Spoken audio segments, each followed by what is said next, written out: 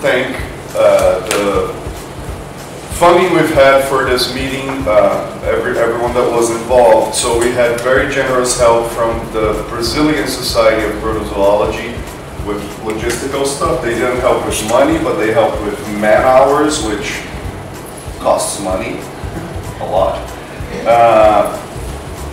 I want to thank Zeiss, because they gave us materials and some money as well.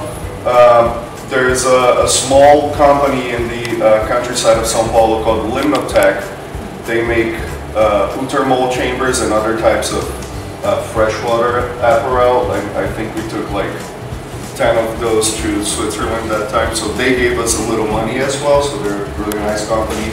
Of course, FAPESP, the funding agency in the state of São Paulo, helped finance. And finally, ISTA was kind enough to give us the money for the awards, which is not insignificant. It's $5,000, and plus some more $5,000 to help organize the meeting. So this meeting wouldn't have happened without these institutions helping us.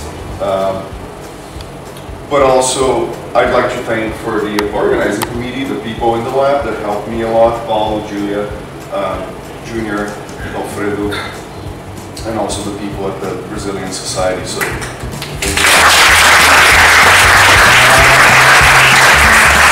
thank you.